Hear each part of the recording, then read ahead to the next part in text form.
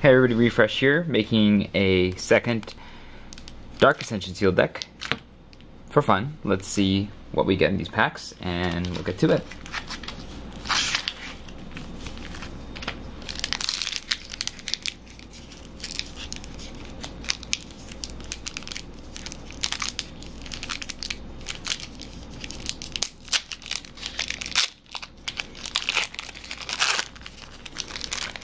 Okay, got a Mind Rot, Thought Scour, Wild Hunger, interesting. Okay, it's a pretty good combat trick. Skillful Lunge, good combat trick. Haunted Vengraph, Evolving Wilds, well, these are pretty good. Talons of the Falconwrath, it's not quite a combat trick. It's an expensive pump. Not bad, I guess. If I'm playing the colors, Midnight Guard, Relentless Scabs. It's pretty good. If I can cast it once, Pyro Heart, Scourge Stag Flare. It's not bad if I have Human Sacrifice, Increasing Devotion. Wow, ooh, wow, that's a lot of tokens. That's pretty good. Hinterland Hermit.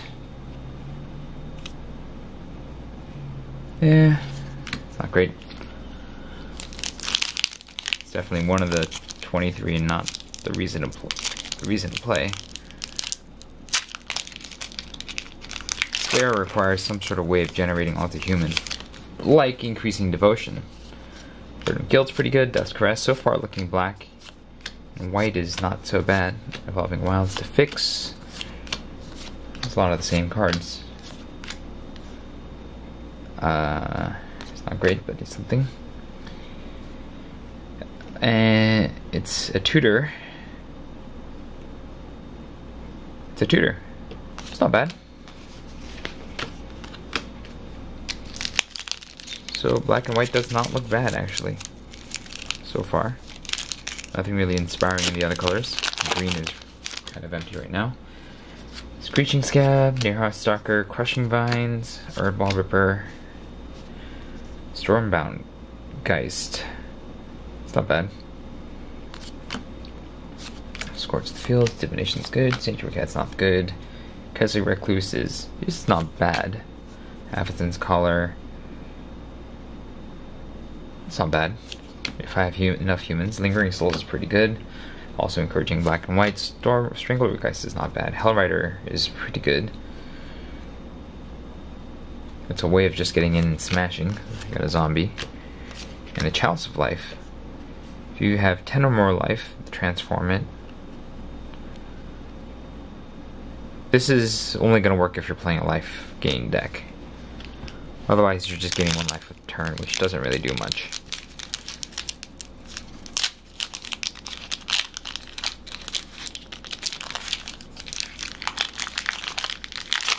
So, that's probably not it.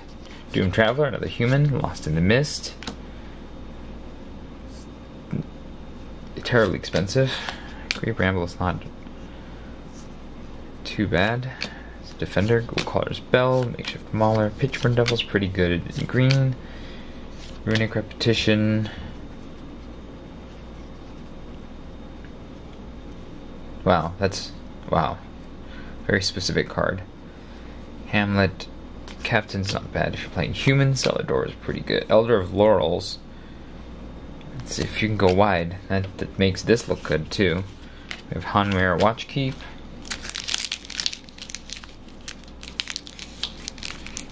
Yeah, Elder of Laurels is particularly good if you want to go wide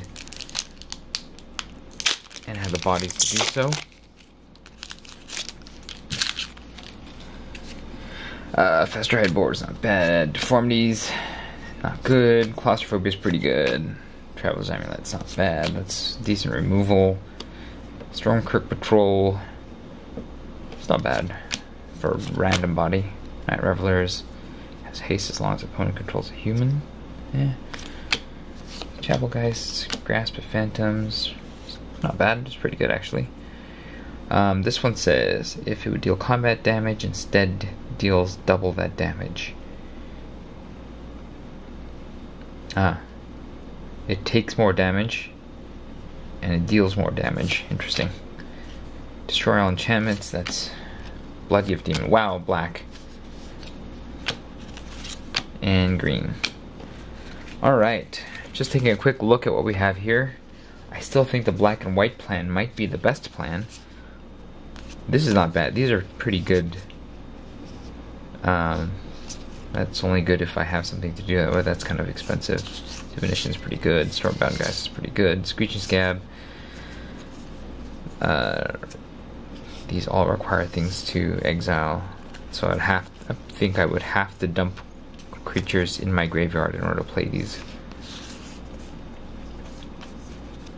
Via Thought Scour, I guess. If I had some armored scabs to work with all this, but I think green is or blue is out. This is I don't think this is, I mean the removal's nice and the tempo's nice, but and the card draw is nice, but these guys don't have much to work with. Black, Blood Gift Demon's good. I mean, this is not bad. Gruesome Deformity, not really. This is pretty good. Gets me a card, then gets me 2 cards. Reap the Seagraph is not great. Gruesome Scurvy is not great. Death's Caress is really good. That's removal. Scourge Stack Player is pretty good. Okay, maybe black is a little bit thin, because we only have the Demon, the Flayer, and the Patrol, and removal. Like, these are 5 cards that I'd want to play, but the double blacks aren't really inspiring here. Maybe it's a splash? I mean, I do have 2 Evolving Wilds to get there, or a Traveler's Amulet, so I could get there eventually. Maybe go wide. Well, let's see. What do I have here? We got Uninspiring Vampires, Uninspiring Defender. Pitchburn Devils is not bad for the top. Hellrider's not bad for the top. Just makes all my guys hit harder. Scorch the Field, it's not great, it's kind of expensive. Herbal Ripper is just an okay guy, not all that impressive. Near Heath Stalker is a bit on the expensive side. Talons Falconwrath, no. Hinterland Hermit, probably not. Like, red is not really inspiring here, especially without any burn. Fireheart Wolf is alright. That's a creature I'd play. Yeah, red is out. Like, Hellrider alone is not going to do it. So, maybe green and white? Gristled Outcast. Travel Preps. It's pretty good. Guys will be dying. Faster Headboard with all the tokens that are dying. It's not a bad top. This works well if I'm going wide. Hamlet Captain. Getting lands. Pretty good. Okay, alright, green and white. Might be the way to go here.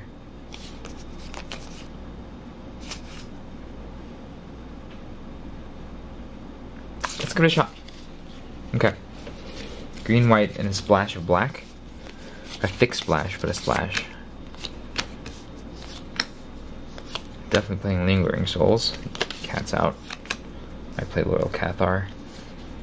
I don't think about that if we need it. I don't think we do. I mean, at the end this becomes a 2/8. It's a good blocker, but I don't know if that's going to be enough. That's a play. Midnight Guard. It's a decent combat trick. So this is a maybe if I can't get enough creatures. Let's see, Strangleroot Guys is pretty good. That's pretty good. Faster Sideboard's not bad with all the dying that's going to be happening. I think getting lands when I need lands is good. This is not a bad way of powering up my guys and repowering them. That lets me go wide. It's a big guy. This pumps up my humans. 1, 2, 3, 4, 5, 6, 7 humans. Grave Bramble, yeah, I don't know. There's 3 drops go. It's not bad, but it's not great either. So what do we have? 1, 2, 3, 4, 5, 6, 7, 8, 9, 10, 11, 12, 13, 14, 15, 16, 17, 18, 19. 19. We'll splash for Demon.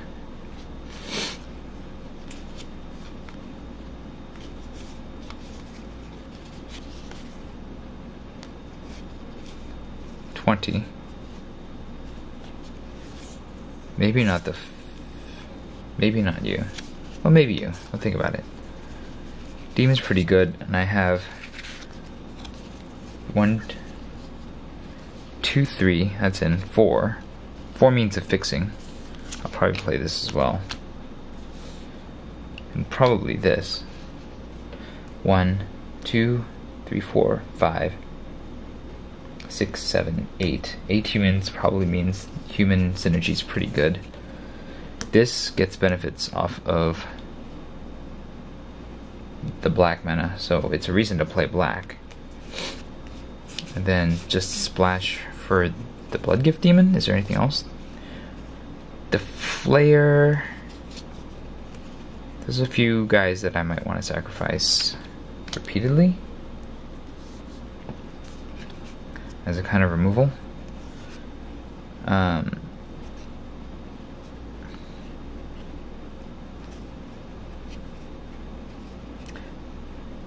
This lets me get back things multiple times. Death Caress is just straight up destruction. Maybe remove Skillful Lunge.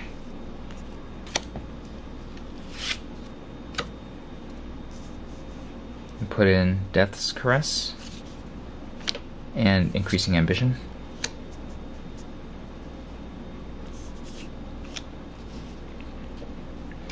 So this destroys anything. This makes a whole bunch of guys. This makes guys. This guy is good because I have a lot of guys. So 3, 4, 5, 6, 7, 8, 9, 10, 11, 12, 13, 14, 15, 16, 17, 18, 19, 20, 21, 22, 23. 23! Oh wait, I got all these things on top of that. So okay, I gotta adjust this. Travel Prep is probably not that good. I can put 2 counters on 2 creatures twice for 4 mana.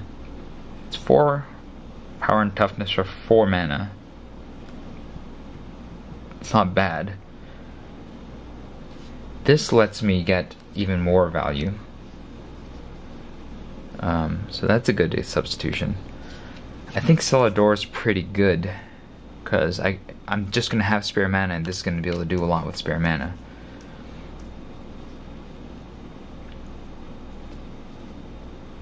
Hamlet Captain is just pretty good because there's enough humans. You're human too. Maybe Strangleroot Geist has got to go. I mean, I do like that it comes in attacks, but and gets Undying. That's pretty good. Loyal Cathar coming back is also pretty good. Elder Cathar, Chapelgeist, Midnight Guards, Flash, being able to untap when creatures play is pretty good.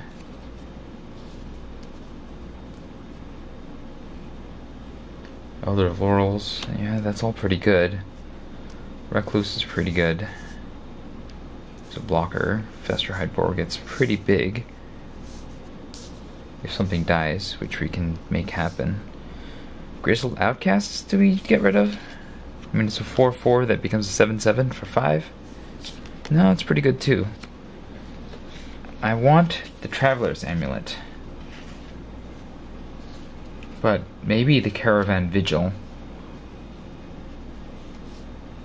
plus the Evolving Wilds is enough to fix, because this just ends up in the graveyard and it just puts it in your hand, whereas Caravan Vigil has a potential to put it on the battlefield instead of just in the hand. So it's potentially ramp, whereas this is just mana fixing. So maybe this is out.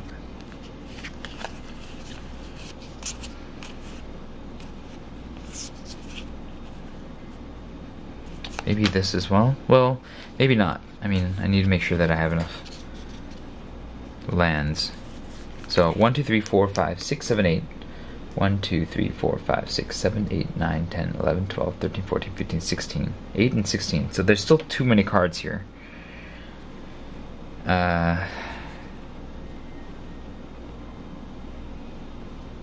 This isn't bad, because it's a land. So what do I get rid of here? Card advantage, card advantage. This works really well with all the humans that are going to be dying. This works really well with humans. This works really well with humans. This is just removal, which I kind of need.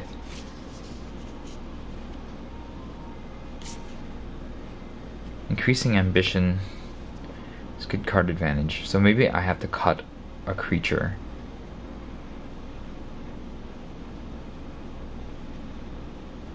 Maybe the flare has to go. Because I'm not going to be able to cast it early. And then later, I can sack a human to destroy a creature, which is really good, because I have 8 humans. And some of them like to die, like these two, and this one. Maybe a Midnight Guard? It's a really thick field here. But it's one of the humans, which I want to keep. Chapelgeist? No, it's a flyer. I want to keep the flyer.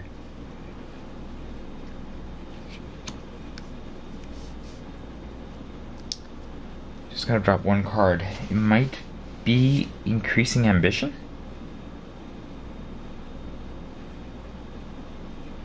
Yeah, I think increasing ambition is the weak link. Because as much as I want to search my library for cards, and from the graveyard it does extra searching. As the game goes on, oh, there was another pack. There was another pack. Guys, this may change everything. Let's see what's in this pack.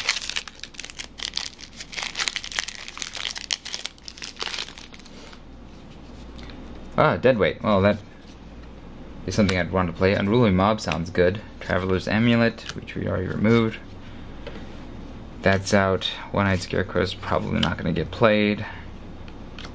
Patrician is a vampire 3/1. Probably not. Ghostly Possession is maybe removal. Blazing Torch.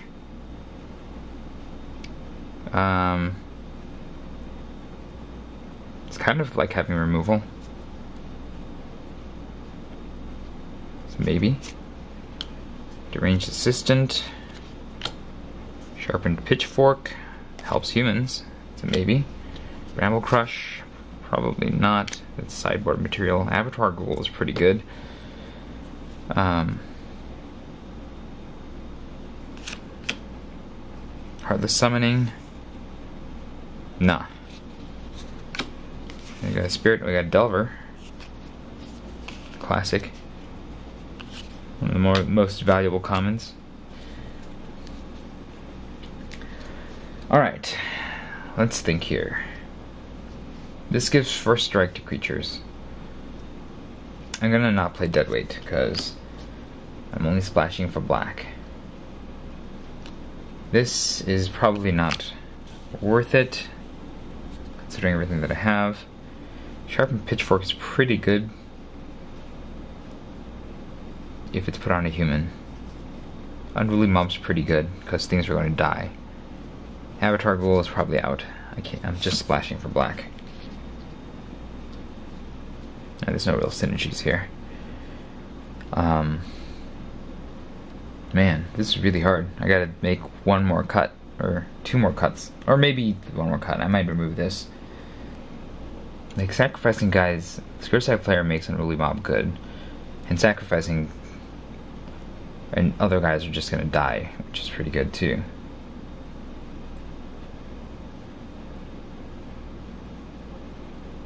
Getting spirits for humans is pretty good.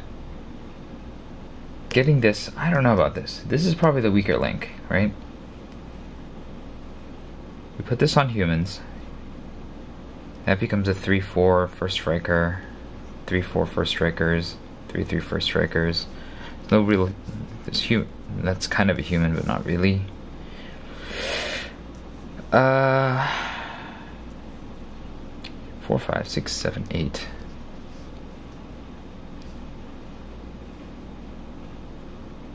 I guess this doesn't have quite enough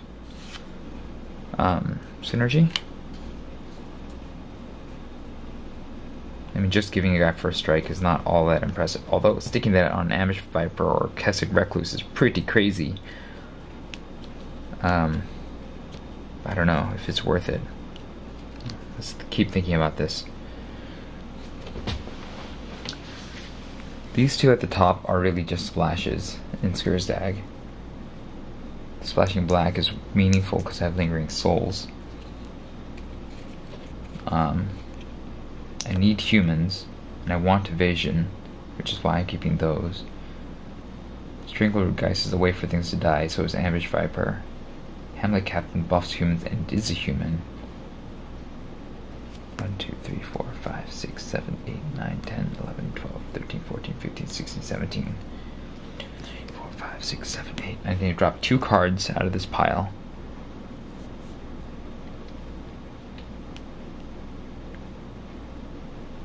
And those cards will be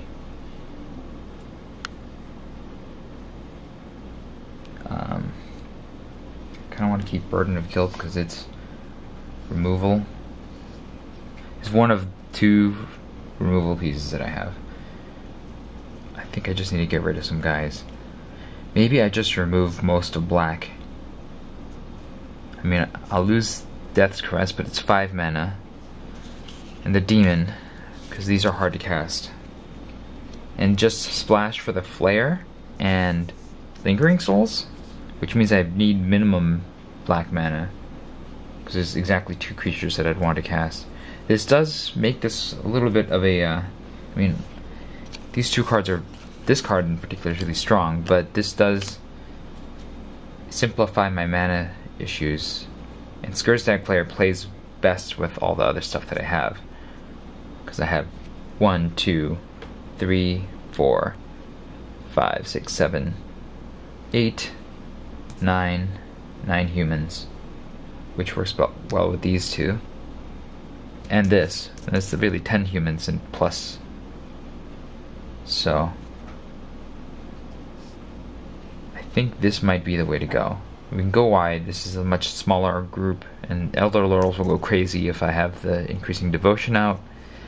As much as I want this, double blacks are hard to cast, and I'm just splashing black mostly for this, and I guess the Skursdag player might be worth splashing black for, so maybe this?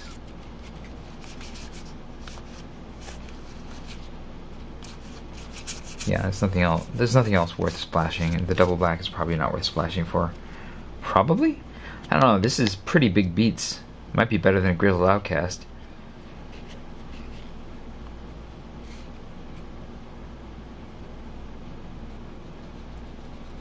I guess that's the question. But if I'm gonna just keep it minimum, the 2 Evolving Wilds does make it easy to get one of the swamps that I'm gonna put in here, but it's only gonna be 2 swamps. Between Evolving Wilds and Caravan Visual I could get there. But I think we go all in on the go wide plan. So this is it. 3, 4, 5, 6, 7. 1, 2, 3, 4, 5, 6, 7, 8, 9, 10, 11, 12, 13, 14, 15, 16. Yeah, that's it. Alright, so we want minimum swamps, but mostly plains and forests. So let's see. We have 3 lands already, so really we need 14 more lands. 2 of them are swamps. So we'll put those 2 out right now.